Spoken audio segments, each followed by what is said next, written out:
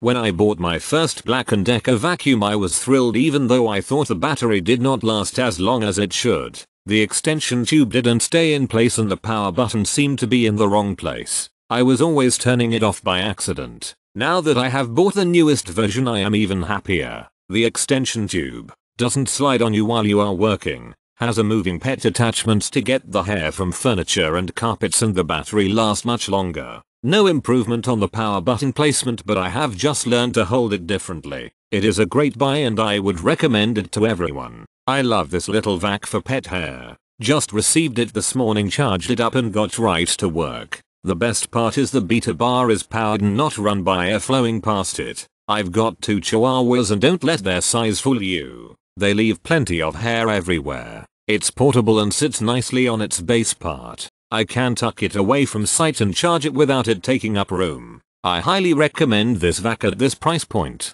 I have 2 cats and it seems they shed enough for 6. They are my fur babies but certainly create a lot of work clearing cat hair from the sofa, my chairs, the bedspread and every other cozy surface in my house. I can use a Swiffer for furniture cops or my vinyl floors, and a regular vacuum works good on my large area rugs. But this B&D has enough power and is lightweight enough to make quick work of getting the soft surfaces clean. I'm very pleased with the purchase. I have 2 Neato robot vacuum cleaners and love it. However, those robots cannot clean my stairs, sofa, and my fake sheepskin rug. That is why I got me a handheld vacuum and it delivered big time. The vacuum is lightweight, lots of suction, and easy to clean. We have no pets but I know it will be excellent for pet hairs as well. Photo shows the dirt I got for using it for 25 minutes.